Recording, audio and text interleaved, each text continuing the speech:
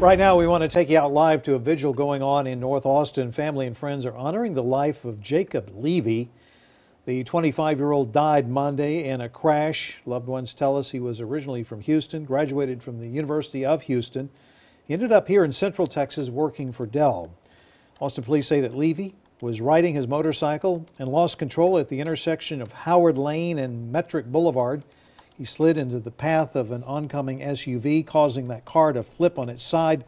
Levy was pronounced dead at the scene. The driver of the SUV was arrested for DWI, but Austin police say her intoxication does not appear to have caused the crash.